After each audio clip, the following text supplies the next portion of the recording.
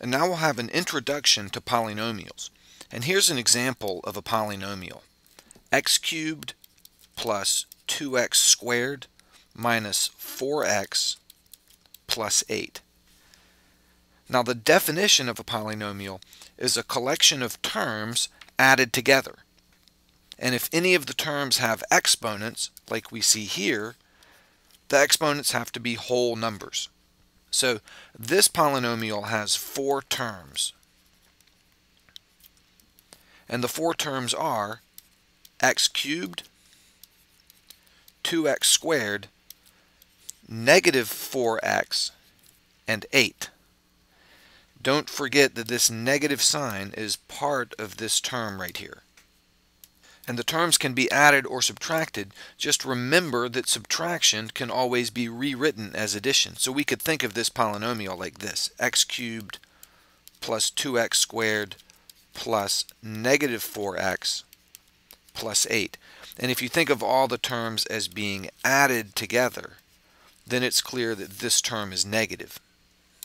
In other words, you can just think of it as a negative 4x term being added.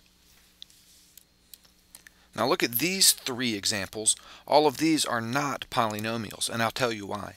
This first one, 3x squared plus 2x to the 1.5 plus 8. See this 1.5 exponent? That's not a whole number. Polynomials can only have whole number exponents. And the same thing happens down here in the second one, 4x cubed minus 3 square root of x. Remember, the square root of x can be written as x to the power of 1/2. A square root is the same thing as an exponent of 1/2. So this x to the 1/2 right there is a non-whole number exponent. And a similar thing happens right down here. 3x to the 5th plus 4x squared plus 5 over x. You can't have a variable in the denominator. 1 over x, you might remember, is the same as x to the power of negative 1. So this term right here, 5 over x, is the same thing as 5 times x to the negative 1. And negative 1 is not a whole number. Whole numbers are only 0, 1, 2, 3, and so on. Whole numbers are 0 and all the positive integers. So you can't have a fractional or negative exponent. That violates the definition of a polynomial. These 3 things are all valid mathematical entities. They're just not polynomials according to the definition of a polynomial. Now, some other vocabulary you need to know. A term is the product of a number and one or more variables, or just a number by itself. So this is a term, x cubed, and 2x squared is a term, and negative 4x is a term, and 8 is a term. Another word you should know is the word coefficient. The coefficient is the numerical part of a term. So for example, if we had this polynomial, 3x squared plus 8x minus 5, the coefficients would be 3, 8, and negative 5. They're the numerical part of the term, so just without the variable part, just the numbers. Those are the coefficients.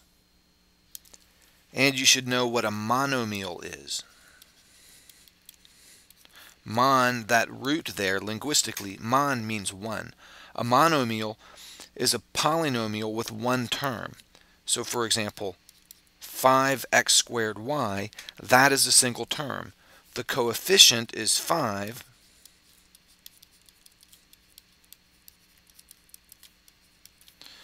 and the variable part is x squared y.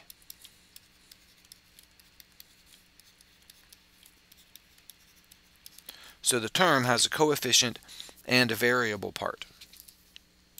A binomial, the root bi means 2. A binomial is a polynomial with 2 terms. So for example, 6x squared minus 8x, that's a binomial. And the 2 terms are 6x squared and negative 8x. Those are the 2 terms in that binomial. And a binomial by definition has two terms. A trinomial, you can probably guess. Tri means three. A trinomial is a polynomial with three terms. And as an example, x squared minus 8x plus 15, that's a trinomial. And the three terms are the x squared, the negative 8x, and the 15. And don't forget that the negative sign there is part of the term.